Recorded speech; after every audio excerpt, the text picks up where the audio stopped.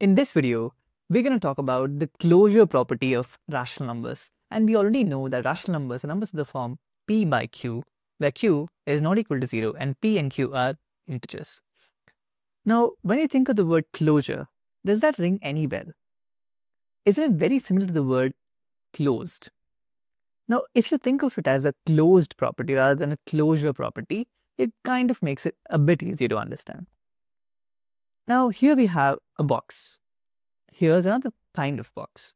Now, this is a box which we call as a closed box, right? And this, we would say it's an open box.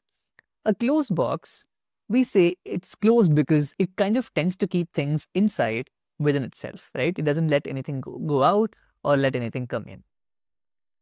Whereas an open box allows things to go out of it or come into it, sort of freely. Now, here's another box for you. Now, this is a box of rational numbers. Now, what I mean by that is, any rational number that you could think of would be inside this box. It could be 3, it could be 1 over 2, it could be 164, 22 by 7, which is a rational number, 98 over 1, or any other number that you could think of, which is a form p by q, and q is not equal to 0, and p and q are integers, will be inside this box. That's this box of rational numbers. Now, the more interesting part here is if we perform any operation, any mathematical operation, right, like addition, subtraction, multiplication, or division, we still tend to get a rational number. Now, for example, if I add these numbers, or if I subtract a number, or if I multiply these numbers, or if I divide these numbers, we will always tend to end up with another rational number. Almost always, right? We'll see about that very soon. So the idea here is these operations are closed for rational numbers. When you perform operations on a rational number, you always get another rational number. That's what we mean by the idea of being closed. We tend to stay within this box. Now, the idea is very similar to having a couple of ice cream cones. Like, let's say you have a couple of blueberry cones. When you combine them, you tend to end up with a couple of blueberry cones, right? You would end up with 2 blueberry cones. You would certainly not end up with 2 vanilla cones, right? The flavor of the cones tends to be the same. Similarly, the flavor of the number tends to be the same when you combine numbers. Let's see some examples. Let's say I add 3 by 4 with 1 by 2.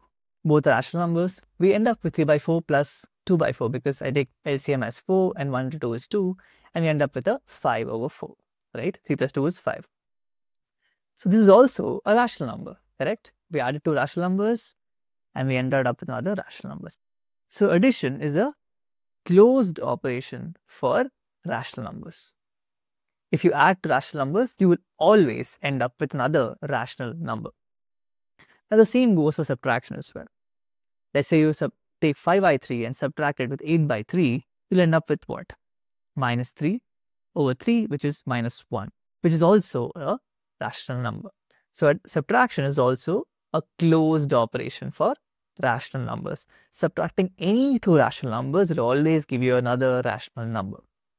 Now the same goes multiplication as well. Let's say you multiply 5 by 8 with minus 2 over 3. We end up with a 5 2 is 10, 8 3 is 24. So minus 10 by 24, and so further simplifying that, you end up with minus 5 by 12, which is also obviously which is also clearly a rational number. So multiplication is also a closed operation on rational numbers. Now the only interesting part here is division. So if you divide 5 with 2, we tend to have another rational number, so that's fine, right? But if you divide 5 with our friendly neighborhood 0, then you would not have the closure. The number tends to be undefined and it's outside the box of rational numbers. This is not a rational number because you cannot be 0, correct? That's our definition. So this is the only place where the property of closure breaks.